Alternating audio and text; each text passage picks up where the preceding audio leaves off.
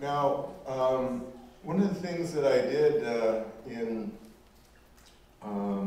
looking through these papers was I began to learn about Paimon and William Penn and about the Tree of Peace.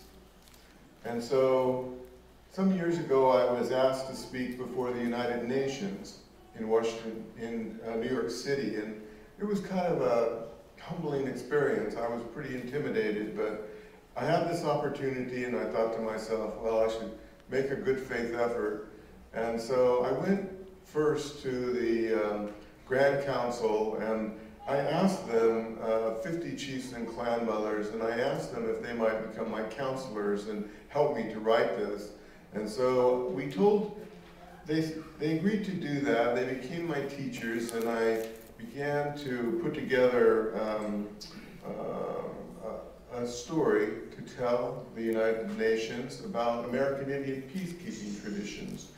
And the elders recommended that, first they said, well, let's ask that they create, that everybody, all the people of peace on earth plant 1 million trees. And then they got fired up and excited, and they said, no, let's do 100 million. Before the night was out, they said, let's get them to plant 1 billion trees all around the world. And I thought, oh my gosh. Well, I went there, and I gave my talk, and I made the proposal that we call for all the people of peace on earth to plant 1 billion trees.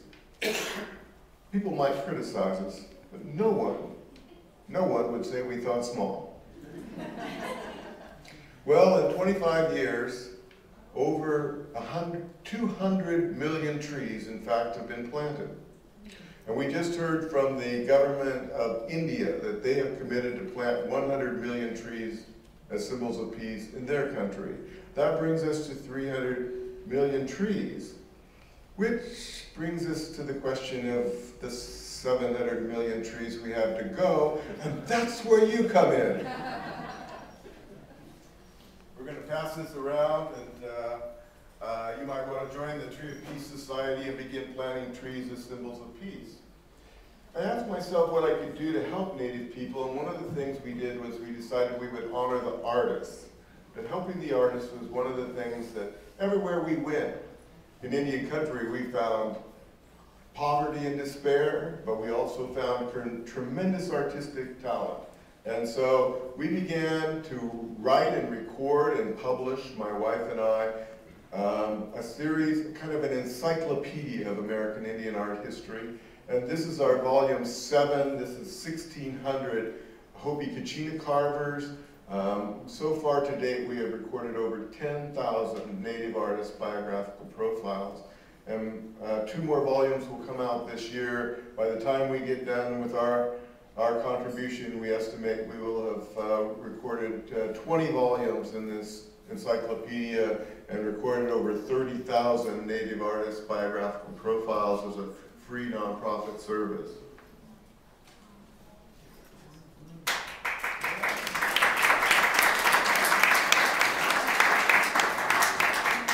Now that I have almost no time left, I'm going to tell you the entire history and culture of the Lenni Lenape people, beginning with creation, and I'm going to tell you 100 generations before the coming of Europeans. And just bear with me for another 4 or 5 months, and I'll get through the story. But it's an incredible story. It's one of the greatest stories on earth. And if you bear with me just maybe another 5 minutes, I'm just going to give you a feel for it, just a little sense of how rich and wonderful this story is.